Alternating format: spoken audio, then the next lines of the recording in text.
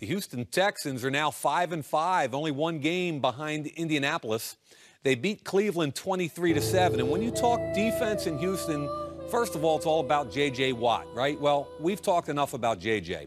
Then people want to talk Jadeveon Clowney, who's been hurt most of this season. Now, we'll take a look. He had a few snaps last week, and he's going to be a heck of a player if he can ever get healthy. I mean, he flashes, makes a play, but needs to be more consistent. The guy that's very quietly having a big season is former first-round pick, Whitney Mercilus. With the 26th pick in the 2012 NFL Draft, the Houston Texans select Whitney Mercilus, linebacker, Illinois.